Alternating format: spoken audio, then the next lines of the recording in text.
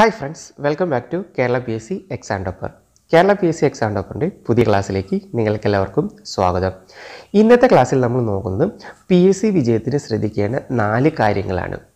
ഈ വീഡിയോ ഞാൻ പ്രധാനമായി ചെയ്യുന്നത് PSC ഒരുപാട് പരീക്ഷകൾ എഴുതി കുറച്ച് പ്രിപ്പയർ ചെയ്തു എന്നിട്ടും ഒരു റാങ്ക് ലിസ്റ്റിൽ ഇതുവരെ കയറി പറ്റാൻ സാധിക്കാത്തവർക്ക്. രണ്ടാമത്തെ ഒരു ഗ്രൂപ്പ് എന്ന് പറയുന്നത് PSC ഇപ്പോൾ പഠിച്ചു തുടങ്ങിയവർക്ക് എന്തൊക്കെ കാര്യങ്ങൾ ശ്രദ്ധിക്കണം. ഈ രണ്ട് ഗ്രൂപ്പിലുള്ള ആളുകളാണ് നിങ്ങളെങ്കിൽ ഈ വീഡിയോ പൂർണ്ണമായി കാണാൻ ശ്രമിക്കുക. നിങ്ങൾക്ക് എന്തായാലും ഈ വീഡിയോ ഉപകാരപ്പെടുമെന്ന് ഞാൻ പ്രതീക്ഷിക്കുന്നു. അപ്പോൾ നമ്മൾ ആദ്യം ചെയ്യേണ്ടത് PSC വിജയിക്കാൻ ഒരാൾക്ക് ഏറ്റവും അത്യാവശ്യവും ആദ്യവുമായ ഘടകം എന്താണെന്ന് ചോദിച്ചാൽ ബിലീവ് ഇൻ യുവർ സെൽഫ്. നിങ്ങൾക്ക് നിങ്ങളിൽ വിശ്വാസമില്ലെങ്കിൽ നിങ്ങൾക്ക് വിജയിക്കാൻ സാധിക്കില്ല. ഈ ഒരു കാര്യം PSCയുടെ വിജയത്തിനും മാത്രമായിട്ടുള്ള ഏതൊരു കാര്യം വിജയിക്കണമെങ്കിലും നമുക്ക് ബിലീവ് ഇൻ യുവർ സെൽഫ്, നമുക്ക് നമ്മളിൽ തന്നെ ഒരു വിശ്വാസം വേണം. PSCയിൽ പ്രത്യേകിച്ച് പറയാൻ കാരണം എന്തോ കോമ്പറ്റീഷൻ ലെവൽ വളരെ കൂടുതലാണ്. ലക്ഷക്കണക്കിന് ആൾക്കാരുകൾ പരീക്ഷ എഴുതുന്നുണ്ട്, ഒരുപാട് പേർ പ്രിപ്പയർ ചെയ്യുന്നുണ്ട്, ഒരുപാട് പേർ വെറുതെ വന്ന് പരീക്ഷ എഴുതി പോകുന്നവരുണ്ട്. അപ്പോൾ കോമ്പറ്റീഷൻ വളരെ കൂടുതലാണ്. അതുകൊണ്ട് തന്നെ നമുക്ക് നമ്മളിൽ തന്നെ ഒരു വിശ്വാസം ഉണ്ടാവണം. ഇത് ഒരു ദിവസം കൊണ്ടോ ഒരു മാസം കൊണ്ടോ നേടിയെടുക്കാവുന്ന ഒന്നല്ല.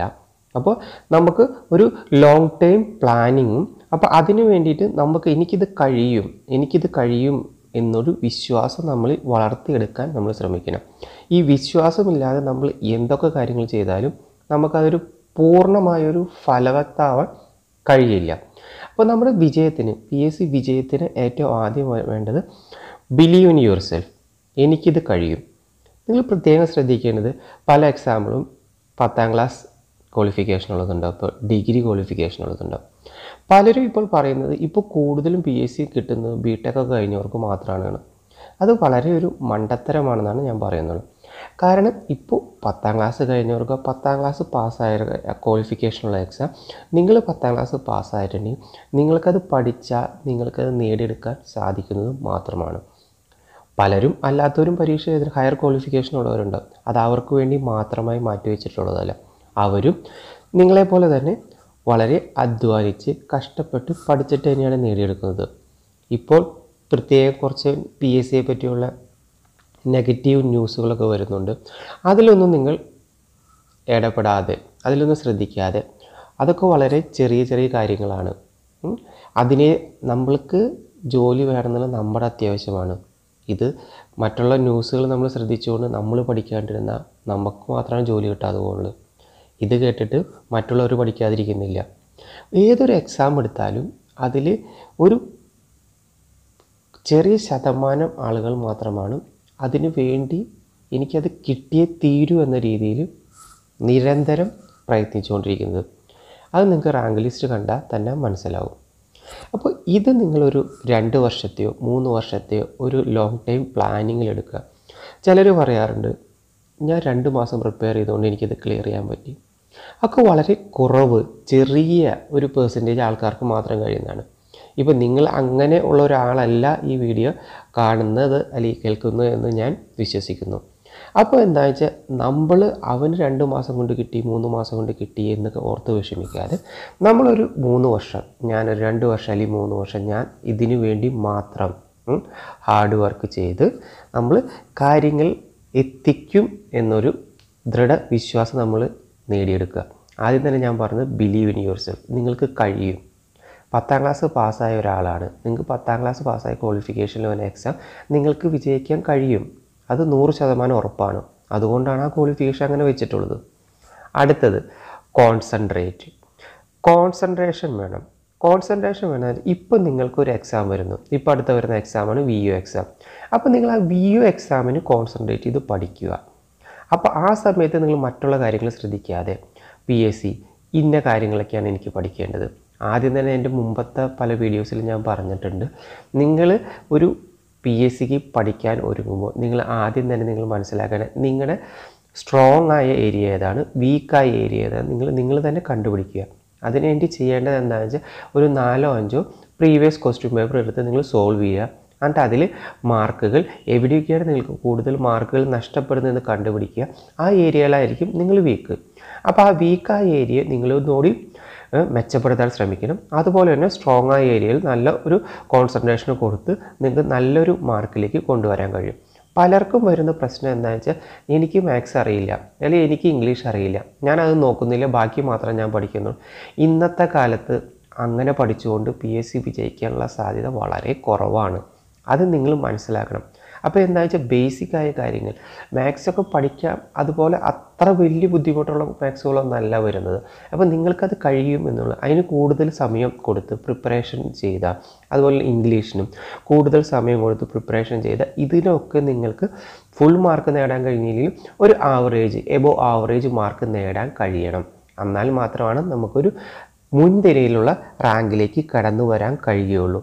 അല്ലെങ്കിൽ എന്താ വെച്ചാൽ ഒരു കോൺസെൻട്രേഷൻ ഇല്ലാതെ ഇപ്പോൾ VO വന്നപ്പോൾ VOയുടെ കുറച്ച് ഭാഗം എടുത്ത് പഠിച്ചു, അടുത്ത എക്സാമിൽ വേറെ കുറച്ച് പഠിച്ചു. അപ്പോൾ നമ്മളൊരു സ്ട്രക്ചേർഡായിട്ട് കോൺസെൻട്രേറ്റ് ഇന്നതാണ് എൻ്റെ ഏരിയാസ് എന്ന്, എൻ്റെ വീക്ക്നെസ് എന്നതാണ്, അപ്പോൾ അവിടെ എനിക്ക് വർക്ക് ചെയ്യണം, എൻ്റെ സ്ട്രോങ് ഏരിയ ഇതാണ്, അപ്പോൾ അവിടെ എനിക്ക് ഇമ്പ്രൂവ് ചെയ്യണം.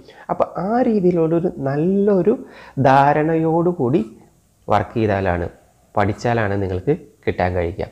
അടുത്തത് മൂന്നാമത്തെ, നിങ്ങൾക്ക് കമ്മിറ്റ്മെൻറ്റ്. നിങ്ങൾ നിങ്ങളോട് തന്നെ കമ്മിറ്റ്മെൻ്റ് ആകുക. ഈ PSC പഠിക്കുമ്പോൾ നമ്മളോട് തന്നെയാണ് കമ്മിറ്റ്മെൻറ്റ്. ഇത് എനിക്ക് വേണ്ടിയിട്ടാണ് ഈ 2, 3 അല്ലെങ്കിൽ 4 വർഷം ഞാൻ അധ്വാനിക്കുന്നത്.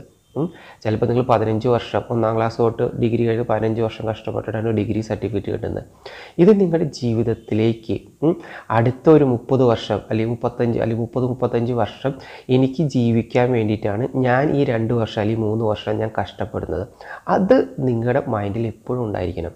അല്ലാതെ ഇതൊരു സാധാരണ ഒരു ചെറിയ എക്സാമോ പോലെയല്ല. ഒരു 2 ആഴ്ച പോയി പ്രിപ്പയർ ചെയ്ത് അല്ലെങ്കിൽ ഒരു മാസം ഞാൻ കുറച്ച് ക്വസ്റ്റ്യൻ പേപ്പറൊക്കെ വെച്ച് പഠിച്ച് എക്സാം എഴുതി നേടിയെടുക്കാൻ പറ്റുന്ന ഒരു അത്ര എളുപ്പമുള്ള ഒരു കാര്യമല്ല എന്ന് ആദ്യം തന്നെ മനസ്സിലാക്കുക. ഇതിനൊരു നല്ല ചിട്ടയായ പ്രിപ്പറേഷൻ ആവശ്യമാണ്. അപ്പോൾ നിങ്ങളോട് തന്നെ കമ്മിറ്റ്മെൻ്റ് ആണ്. നിങ്ങളെ പറ്റിക്കാൻ പാടില്ല. ആദ്യം തന്നെ നിങ്ങൾ എന്തൊക്കെ കാര്യങ്ങൾ പഠിക്കുന്നു, എത്ര സമയം പഠിക്കുന്നു, അതൊക്കെ നിങ്ങൾക്ക് തന്നെ വ്യക്തമായ ഒരു ധാരണ ഉണ്ടാക്കിയെടുക്കുക. എത്ര സമയം എത്ര കാര്യങ്ങൾ പഠിക്കണമെന്ന് ഓരോരുത്തർക്കും വ്യത്യാസമായിരിക്കും. ചിലർക്ക് പെട്ടെന്ന് പഠിച്ചാൽ കിട്ടും, ചിലപ്പോൾ അതുപോലെ പെട്ടെന്ന് മറന്നു പോകും. ചില ഒരുപാട് സമയം എടുത്തിട്ട് പഠിക്കാൻ കഴിയുന്നത്, പക്ഷേ അവരുടെ മെമ്മറി ലോങ് ടൈം മെമ്മറിയിലേക്ക് അവർ മാറ്റും. ഇതിൽ ഈ കാര്യങ്ങളാണ് ഏറ്റവും ശ്രദ്ധിക്കേണ്ടത്. നിങ്ങൾ പരസ്പരം എന്ന് നിങ്ങളോട് തന്നെ കമ്മിറ്റഡ് ആയിരിക്കുക. ആ കമ്മിറ്റ്മെൻ്റാണ് കാണിക്കേണ്ടത്. ഇതെനിക്ക് നേടിയെടുക്കാൻ കഴിയും, ഞാൻ ഇതിന് വേണ്ടിയിട്ടാണ് അടുത്തൊരു 30 വർഷത്തേക്കുള്ള എൻ്റെ ജീവിതത്തേക്ക് 30 വർഷം കഴിഞ്ഞാൽ നിങ്ങൾക്ക് പെൻഷനും കാര്യങ്ങളും എല്ലാം വരുന്നുണ്ട്. അടുത്ത 30 വർഷം അല്ലെങ്കിൽ അടുത്ത എൻ്റെ ഒരു ആയുസ്സിലേക്കുള്ളതാണ് ഞാൻ ഈ പഠിക്കുന്നത്. അത് നിങ്ങളുടെ മനസ്സിൽ എപ്പോഴും ഉണ്ടാവുക. അതുണ്ടെങ്കിൽ നിങ്ങൾ ഒരിക്കലും ഒരു ലേസിനെസ്സോ ഒരു ഉഴപ്പാനോ അങ്ങനെയുള്ള കാര്യങ്ങളിലേക്ക് നിങ്ങൾ പോവില്ല. അടുത്ത കാര്യം, 4ാമത്തെ, പ്രാക്ടീസ്. ഏതൊരു കാര്യത്തിൻ്റെ വിജയത്തിൻ്റെ ഒരു പിന്നിലുള്ളത് പ്രാക്ടീസ്. ഈ പ്രാക്ടീസ് കൊണ്ടാണ് നിങ്ങൾ ഒരുപാട് കാര്യങ്ങൾ പഠിച്ചെടുക്കുന്നത്. അത് വീണ്ടും റിവൈസ് ചെയ്യുക, വീണ്ടും മോക്ക് ടെസ്റ്റുകൾ എഴുതി നോക്കുക. അപ്പോൾ വീണ്ടും നിങ്ങൾ ഈ പ്രാക്ടീസ് ചെയ്തുകൊണ്ടിരിക്കുമ്പോഴാണ് നിങ്ങൾക്ക് അതിലേക്ക് ഇറങ്ങിച്ചെന്ന് ഏത് ഭാഗത്തുനിന്ന് ക്വസ്റ്റ്യൻസ് വന്നാലും നമുക്ക് ആൻസർ ചെയ്യാൻ പറ്റും എന്നൊരു രീതിയിലേക്ക് നിങ്ങൾക്ക് പോകാൻ പറ്റുള്ളൂ. അല്ലാതെ എന്താ വെച്ചാൽ പല കുട്ടികളും ചെയ്യുന്നത് എന്താണെന്ന് വെച്ചാൽ ഒരുപാട് കാര്യങ്ങൾ പഠിക്കും, റിവൈസ് ചെയ്യാൻ വളരെ മടി. അതൊക്കെ ഞാൻ പഠിച്ചതാളും ഇനി എക്സാം ആകുമ്പോൾ നോക്കാം. ശരിക്കും PSCക്ക് നിങ്ങൾ ചെയ്യേണ്ടത് ഇന്ന് പഠിച്ച കാര്യങ്ങൾ ഇന്നൊരു ദിവസം നിങ്ങൾ എന്തൊക്കെ പഠിച്ചു, നാളെ രാവിലെ എഴുന്നേൽക്കുമ്പോൾ ഒരു ഹാഫ് ആൻ അവർ മാറ്റി വയ്ക്കുക, അല്ലെങ്കിൽ 20 മിനിറ്റ്സ് മാറ്റി ഇന്ന് ഞാൻ എന്തൊക്കെ പഠിച്ചു എന്ന് റിവൈസ് ചെയ്യുക. അതുപോലെ തന്നെ ഒരു 3 ഡേയ്സ് കഴിയുമ്പോൾ ഇന്ന് പഠിച്ച ജസ്റ്റ് ഒരു 5 മിനിറ്റ്സ് എങ്കിലും മാറ്റി വയ്ക്കുക, ഇന്ന കാര്യങ്ങളാണ്. അതുപോലെ തന്നെ ഒരാഴ്ച കഴിഞ്ഞിട്ട്, ഒരു മാസം കഴിഞ്ഞിട്ട്, അതുപോലെ ഈ കറക്റ്റായിട്ടൊരു റിവിഷൻ നിങ്ങൾക്ക് മസ്റ്റായിട്ട് വേണം. കാരണം ഒരുപാട് വസ്തുതകൾ പഠിച്ചെടുക്കാറുണ്ട്. കുറേ കാര്യങ്ങൾ ഒരു റാങ്ക് ഫയൽ നിങ്ങളെടുത്ത് തുടക്കം തൊട്ട് അവസാനം വരെ പഠിച്ച് തീർക്കുക എന്ന് വിചാരിച്ചാൽ അതിൻ്റെ ഇടയ്ക്ക് റിവിഷൻ ഇല്ലെങ്കിൽ നിങ്ങൾ ഒരുപാട് കാര്യങ്ങൾ മറന്നു പോയിട്ടുണ്ടാകും. ഒരുപാട് പേര് നിങ്ങൾക്ക് കൺഫ്യൂഷനായിരിക്കും. അങ്ങനെ ഒരിക്കലും പഠിക്കരുത്. നിങ്ങൾ പഠിക്കുന്ന വസ്തുതകൾ വ്യക്തമായും ചിട്ടയായും പഠിക്കാൻ നിൽക്കുക.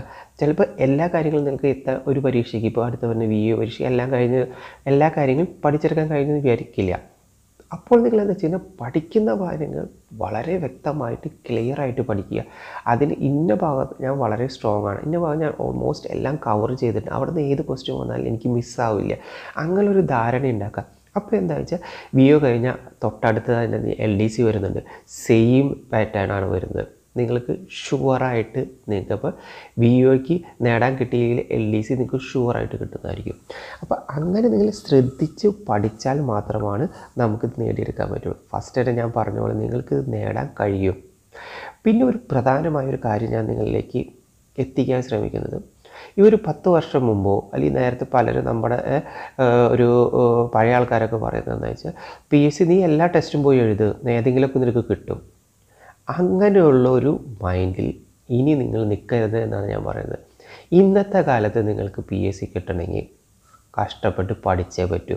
അല്ലാതെ നിങ്ങൾ വെറുതെ കുറച്ച് എന്തെങ്കിലും പരീക്ഷ വരുമ്പോൾ 2 ആഴ്ചയോ ഒരു മാസമൊക്കെ എന്തെങ്കിലുമൊക്കെ നോക്കിക്കൊണ്ട് വന്ന് കുറേ പരീക്ഷകൾ എഴുതിയാൽ നിങ്ങളുടെ സമയം നഷ്ടപ്പെടുത്താമെന്നുള്ളതാണ് ഇന്നത്തെ ലെവല്. കാരണം ക്വസ്റ്റ്യൻസിൻ്റെ സ്റ്റാൻഡേർഡ് അതുപോലെ മാറിക്കൊണ്ടിരിക്കുക. അപ്പോൾ ഒരുപാട് പേര് ഇന്ന് തന്നെ അറിയാം, ഓരോ ജില്ലയിലും 200ഓളം PSC കോച്ചിങ് സെൻ്ററുകളുണ്ടെന്നാണ് ഇപ്പോൾ പറയപ്പെടുന്നത്. അപ്പോൾ 14 ജില്ലകളിൽ കോച്ചിങ് സെൻ്ററുകൾ 150 to 200ഓളം ഓരോ ജില്ലയിൽ ഉണ്ട്. അപ്പോൾ ഒരുപാട് കുട്ടികൾ ഇതിന് വേണ്ടിയിട്ട് കോച്ചിങ് സെൻറ്ററിൽ പോയവർ എല്ലാവർക്കും PSC കിട്ടുമെന്ന് ഞാൻ പറയുന്നില്ല, പക്ഷെ അവർ ഇതിനു വേണ്ടി പഠിക്കുന്നവർ മാത്രമാണ്. ഇപ്പം നിങ്ങൾ ചിലപ്പോൾ ഒരു പാർട്ട് ടൈമായിട്ട് ജോലി ചെയ്യുന്നുണ്ടാവും, ജോലി ചെയ്യുക, പക്ഷേ നിങ്ങളുടെ മനസ്സിൽ എന്താണ്, ഇതാണ് എൻ്റെ ഇത്, ഒരു ദിവസം ഞാൻ 2 മണിക്കൂർ അല്ലെങ്കിൽ 4 മണിക്കൂർ ഇതിന് മാറ്റി വയ്ക്കും, PSCക്ക് വേണ്ടി പഠിക്കാൻ ഞാൻ മാറ്റി വയ്ക്കും, അത് ഞാൻ എന്തായാലും ചെയ്യും എന്നുള്ളത് ഒരു ദൃഢനിശ്ചയം എടുത്ത് അതുപോലെ തന്നെ വർക്കൗട്ട് ചെയ്യുക.